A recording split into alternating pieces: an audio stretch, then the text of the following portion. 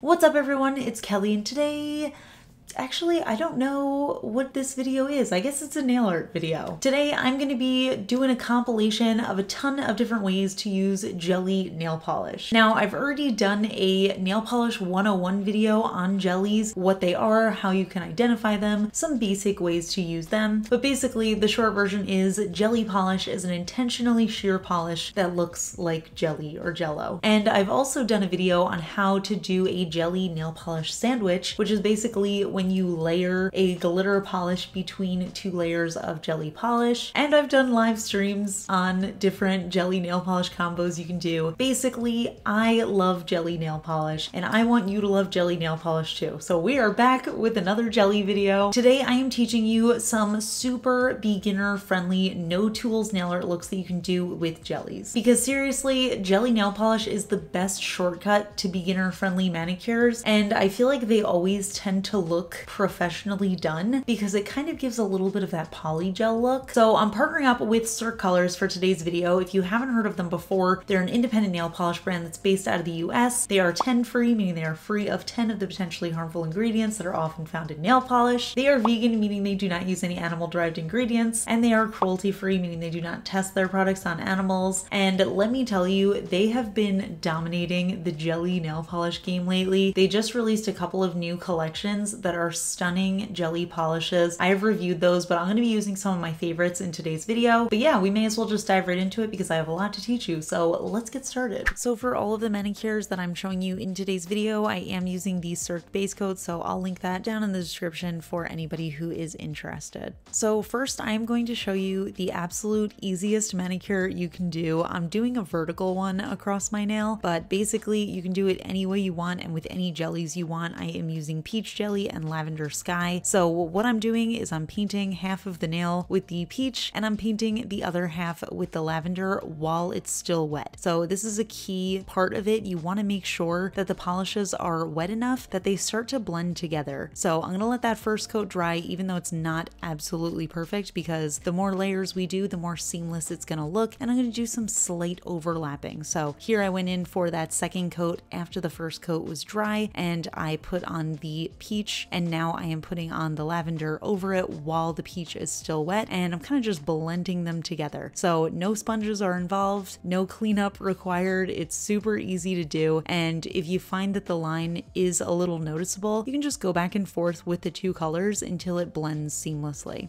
Incredibly easy, definitely the easiest way to do a gradient in my opinion. And if you still feel like the gradient isn't perfect, you can always put on a top coat that kind of just blurs everything out. So this is Lumiere that I'm using. It's just a nice soft gold and it kind of softens that line up really nicely as well. So now that you've seen the easy way to do a gradient, let's jump off of that and make something slightly more complicated. This is actually the only design that I'm showing you that I'm using a tool for. So I am using a dotting tool, but it's super easy. And if you want, you can actually use the bottle brush for this. I'm just not confident enough in my cloud drawing skills. So what I'm doing is I'm actually doing a regular horizontal gradient here. I'm still using Lavender Sky because this is definitely one of my favorite jellies from them. And then I'm also using this blue shade Morning Tide. So for that first layer, I'm basically doing the same thing as I did in the last manicure, just trying to make a nice beginning of a gradient. So I'm gonna let that dry and then I'm gonna go in with my dotting tool and I'm using the white polish Carpe Diem and I'm going to create some little clouds. So this manicure actually might be familiar if you watch my live streams on Twitch. This is a manicure that I did on Twitch and I absolutely fell in love with it. So I thought I would do a little shortened tutorial on here as well. So basically I am just drawing some nice white clouds. You can also do this with a jelly polish if you want, but I really love that stark contrast. So now I'm actually going to go in and I'm going to do my second layer of this gradient, but I'm going to work over those clouds. So what it does is it actually kind of puts them into a little bit of perspective and it makes them look like they're a little bit deeper into the manicure. So this is almost like a jelly sandwich, but we're doing it with nail art instead of just one glitter or color. So then I'm gonna let that second layer dry and then I'm going to go in with another layer of clouds. So it's really fun to do this because you can kind of place the clouds anywhere. You can even do a little bit of overlapping with clouds in the background layers and it'll look really cool, but I had enough room on my nail to draw a couple of different clouds going on here, so drew a nice big one in the center, and then I went in and added into any areas that I thought were looking a little bit bare. So just in the corners I had little pieces of clouds going on, and you can actually stop here if you want, and this is a little bit more muted of a manicure, but I wanted to take it one step further. So once those second layer of clouds were dry, I went in with a third layer of the jellies, and this is gonna really complete the manicure. I absolutely love how this turned out, because then we start to see that first layer of clouds really pushed back. You can see it's almost like a faded background image.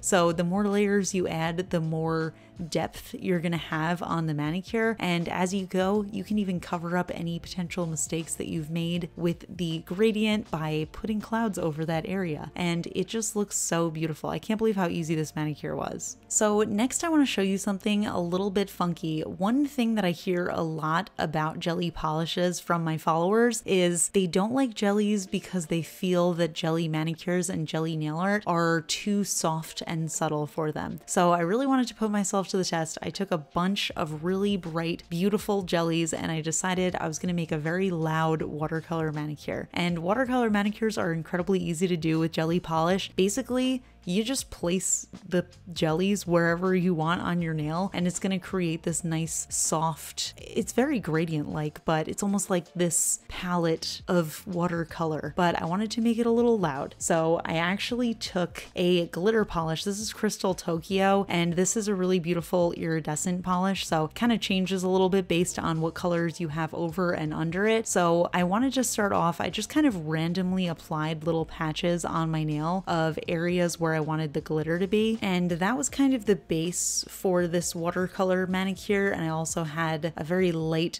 base color of linen on there as well, just to give me a nice clean palette to work with. And then I started using my colors. So I actually used a ton of colors in this manicure. You definitely don't have to use as many as me. I was just really having fun and I kind of got a little bit carried away, but I actually do love the way that it turned out. So I added a little bit of blue, I added a little bit of peach. I also went back in with that purple. You'll notice that I use Morning Tide, this light blue, and Lavender Sky, this really beautiful lavender, a lot. I think these are probably my two favorite jellies that Cirque has done. There's just something very special about them because they have a little bit of like a milkiness to them. So you'll see that a lot in these manicures, but I wanted to go in with something really vibrant as well. So I took this shade XOXO Jelly, which is a hot pink jelly, and I started to blend that into the colors as well, and I really love the way that it turned out, but I also wanted another vibrant color in there to kind of even everything out. So I took another pretty bright one. This is the Citron Jelly, and it's this super vibrant yellow, and I added that along in some areas as well. And then what I did was just kind of touch up any spaces that I thought weren't really blended in, because the polish did start to dry by the time I was adding all of my colors. So I was kind of just doing this on a whim. I didn't have a plan. So I added a little bit more of that blue, and then I added a little bit more of the peach as well. And at this point I could have stopped, and I thought this looked really cool, but it still had a little bit of a subtle vibe to me. It does have that really nice watercolor palette going on. You can still see the glitter coming through, but I wanted to kind of double that up. So I added another layer of the glitter, and I thought it was really fun because you can still see that background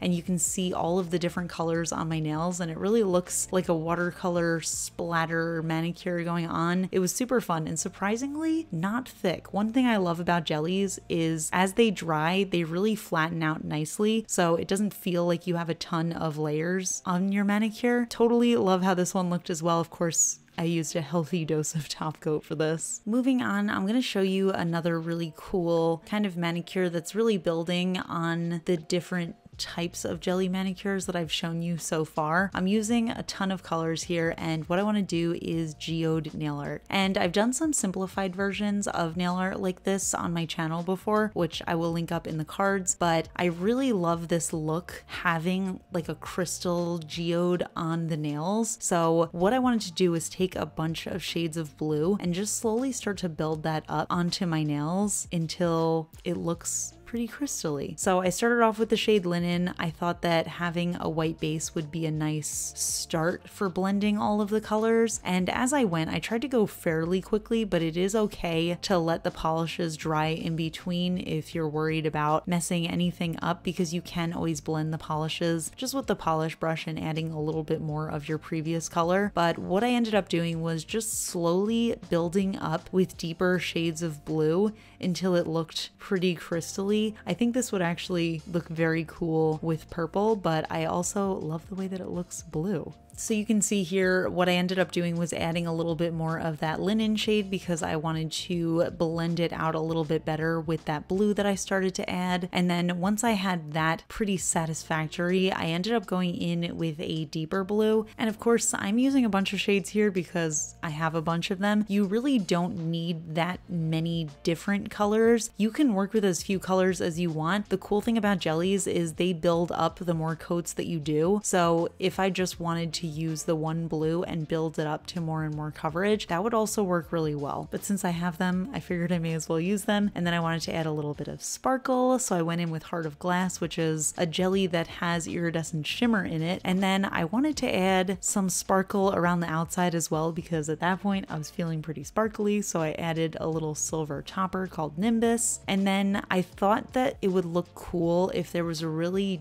deep, dark inner part of this crystal. So I went in with Spotted, and this is a topper that I've talked about a lot recently, and I thought it just kind of added a little bit more of a geode look, and I was really happy with how this turned out. I don't think that I'm the best at doing geode nail art, but the more I do it, the more I realize that it really doesn't take much effort or artistic ability. It's really just about kind of building up the colors and putting them in the right spot on the nail. And again, I wanted to have a nice thick layer of top coat over all of this because I was working with a lot of layers, but it ended up leveling out really nicely. So if you really want to play around with jellies, but you don't want to have that visible nail line on your nails, there are other ways that you can do them as well. So this next part, I'm going to be showing you a couple of different ways to use jellies while having your visible nail line fully covered. So I'm just going in with a black base color, and this is something that I love to do with iridescent polishes. So this is an iridescent jelly that I have, and it looks like a really beautiful pinky red on the nails by itself, but when you put it over black, it completely changes color. It's super fun to experiment with polishes like these because you can change the way that they feel, and I always joke that it feels like two nail polishes in one, but you can experiment with putting jellies, especially shimmery jellies, over other colors and see how they change. One other thing you can do is combine different jellies over a solid base color.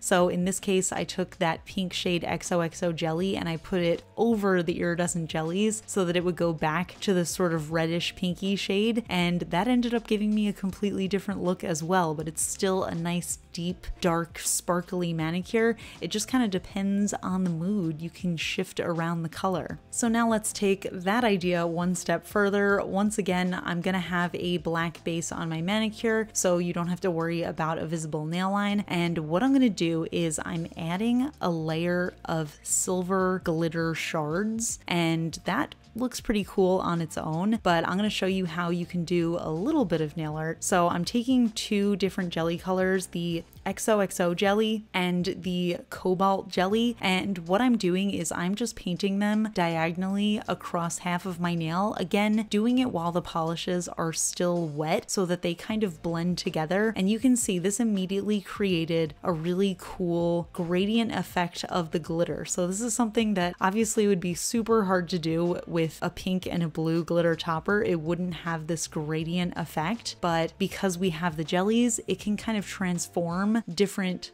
polishes into a gradient. And the last manicure I want to show you is that you can always combine jellies. I know I've done this in a previous video where if you layer jellies over each other, you can actually create new colors. But one thing a few people have asked me about is, can you layer jellies that have glitter or shimmer in them? And yes, you absolutely can. And that is another really fun way to create different nail polishes with polishes that you have. So I'm going in with these two iridescent jellies. This first shade is Groove Thing, and it's a really beautiful green, but it's very bright. So if I wanted a deeper, more almost teal green color with a little bit of darkness to it, I ended up actually sandwiching the shade Heart of Glass, which is this blue shade, in between layers of Groove Thing. And now we've got this nice deep murky green kind of color. It's just really fun. I thought in this particular case, it was a really cool way to deepen up a color that I already had and loved, but felt very summery. And this almost feels like the autumnal version of it. So definitely fun to experiment. There are literally endless combinations you can do, or you can even pair an iridescent jelly underneath a regular sheer jelly. Honestly, endless combinations. So those are my super easy, beginner-friendly nail art looks and manicure looks using jelly nail polish. And seriously, I just think jellies are so useful, especially for beginners, but also for people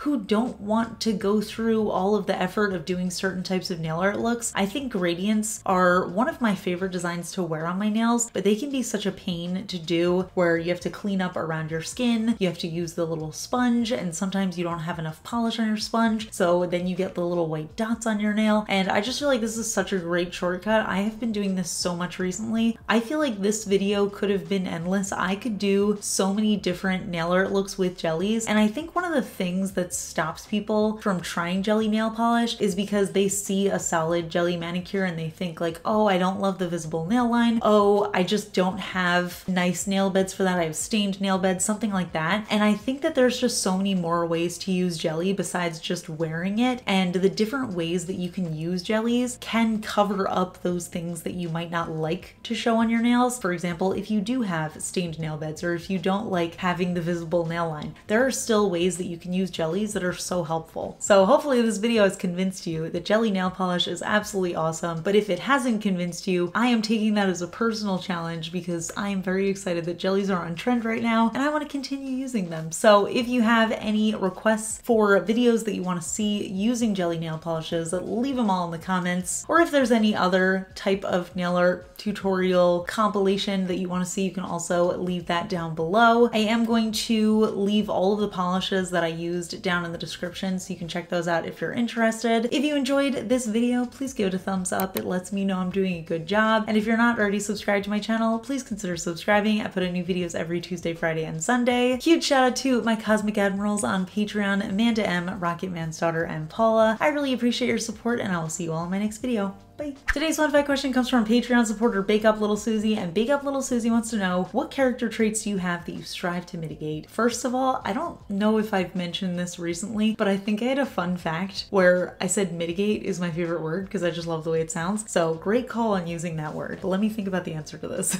You know, I think I'm a very needy person. I always need reassurance from my loved ones, and you know, even sometimes in professional settings, I feel like I always worry that people are mad at me all the time and that people hate me for absolutely no reason. And I think a lot of that has to do with me having anxiety.